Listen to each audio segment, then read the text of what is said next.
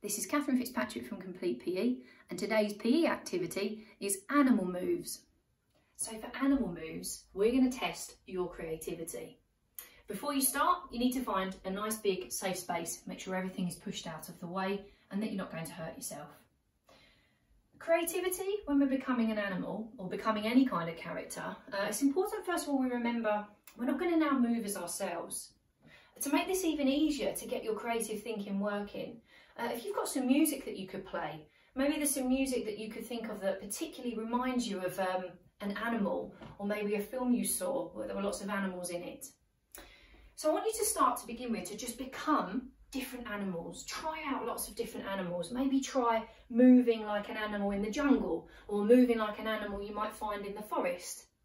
Think about what your body's doing, and think about the expression on your face. Because to really become a character, we have to think about our body and we have to think about our expression in our face as well. Could somebody else guess the type of animal that you're being? Now maybe once you've picked your favourite animal character, I want you to keep moving around your space and really imagine this animal, this character in its natural setting. What might it have to move under? What might it have to move over or around or through? And really start to explore your space as you become your character. Now finally, if you've got somebody else that you could do this with, I wonder what might happen when your two animal characters meet. Are they going to be curious of each other? Is one quite big and scary and the other one a bit small and scared? Does one fly?